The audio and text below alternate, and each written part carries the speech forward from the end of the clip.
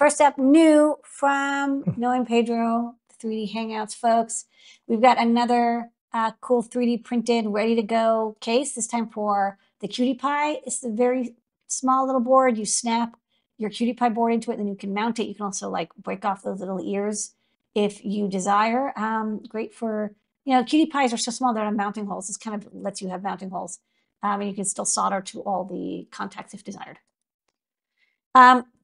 Second, we have the another version of our, like, these are very thin, small panel mount USB-C connectors, and this one has USB-C broken out, which is really nice. Sorry, the CC pins broken out. Yeah. So you have power ground, data minus, data plus, and then the CC1, CC2 pins, which means unlike the other 4-pin version, this one can act as a host or client. You just want to do the right thing with the CC pins. If it's a client, you'll want to have 5.1K resistors. Yeah, I just thought it was like kind of nice. It's like a little, it's very compact. It has a little protective dongle thingy on the end there too.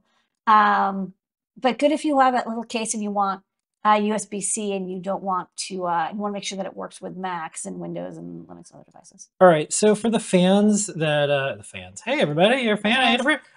We have a bunch of fans. You can go to adafruit.com/new. I didn't want to put in like essentially the same looking photo over and over. But there's like big ones and small ones. Yeah. So Knowing Pedro were like, hey, can we get some fans in because we want to redo our USB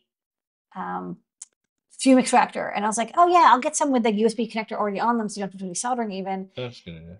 Because you can always keep the connector off, right? But it's like annoying if you want to put it on. And this way you can plug it into like a computer for like quick cooling. Yeah. So they come in a variety of sizes from 3 centimeters square up to 9 centimeters square. And like 3, 4, 5, 6, 7, 8, 9. Yeah. They get a little bit more expensive as they get bigger, but they're still very inexpensive. They're like about $3, $4, $5 a piece. They don't have PWM or a tachometer output. If people really want, I can get ones that do, but for now I'm just sticking with simple. If you want to control these, I recommend using something like our MOSFET breakout because it'll have the flyback and a little LED to tell you, and you can PWM them, but they're very simple brushless fans. Basically, you give them 5 volts, they spin. That's it.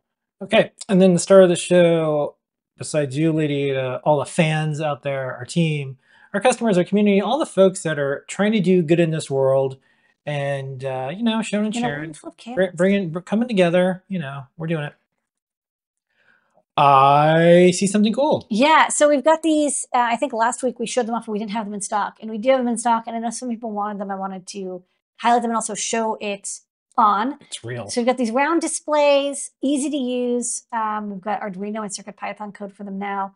And I've also got the M4 eyes demo code running on the board. We'll do a version with 2 eyes, and I'm also going to publish the code soon, hopefully in the next couple of days. I want to do a little bit more work. I want to see also if I can get this working on the ESP32 and the RP2350. But a lovely 240 by 240 display, and it's round. And breadboard friendly, but there's also an EYESPI connector on the back. So here's the demo. This is my prototype, which is green.